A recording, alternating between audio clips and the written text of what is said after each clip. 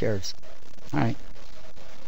So basically, on the opening bell, we talked about that big bull gap, and we showed this again in pre-market to all SMF MMTs.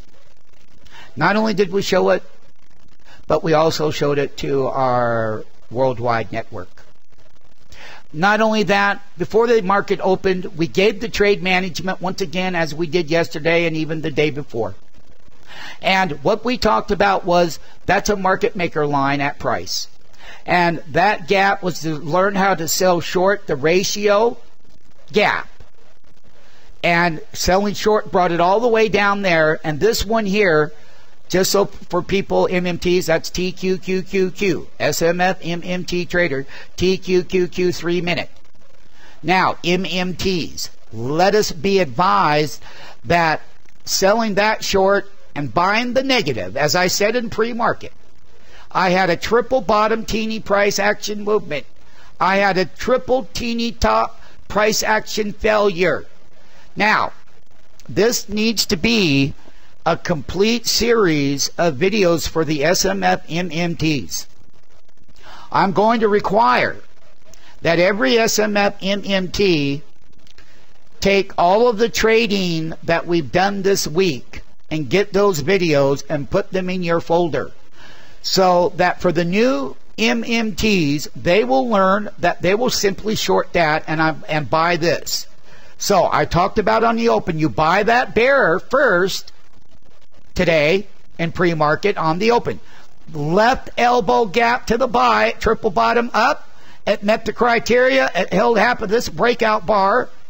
The body, there was no body that closed below half of the breakout bar of the triple bottom bar, price action bar right here, right now. You gapped, but you never closed below it. That's the reality. Up here, what happened is you hit the peak, you came down, you came back up to that teeny resistance in your MMT platform. This was your market maker platform. And basically now we've hit the bottom. So that was the short, and now we're long off of that bottom. The bull's got a 369 off the bottom, and the bear peaked and is going to come down. So there are the gap entry, reversal, and the gap down. So you entered here on the gap down, and you sold short there on the gap up. It only took you a quick 15, or not even 15 seconds, I'm sorry, a quick 3 or 4 seconds, and you were done. And then this side goes down, and then guess what? When this side is going up, so you're getting paid when this goes up, and you're getting paid when that goes down. You're getting paid twice.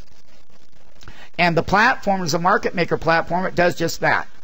Now, with Ken Flagg, I told Ken Flagg about the right elbow gap to the resistance of the teeny line to sell short. And I also told Mr. Flagg that the left elbow gap down, a teeny action made up, holding the body of the bar, and then blowing out right here above half of that bar. Remember, that's a wick that tested your teeny. That's not the body. It's always the body. Yeah, those wicks only confirmed that the buyers were moving in at that teeny action line in your system. Now, when you look at the weighted intraday range between the two of the brains here, is that one of the things that you're looking for is this has to go north of 35, and this has to go south of 60, below 60. The weaker that this gets, the weaker that you'll come down in teenies.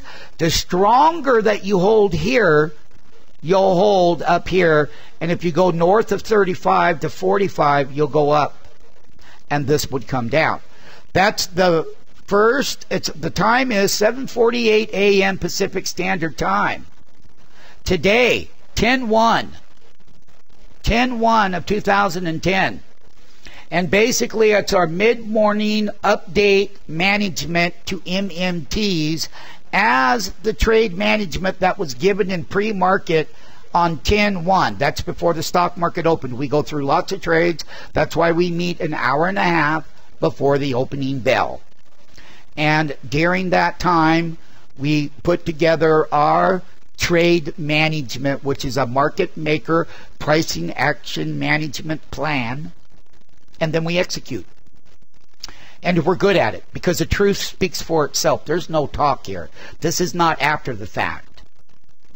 These were pre-planned to buy, to sell short here. Left elbow gap, I'm going long.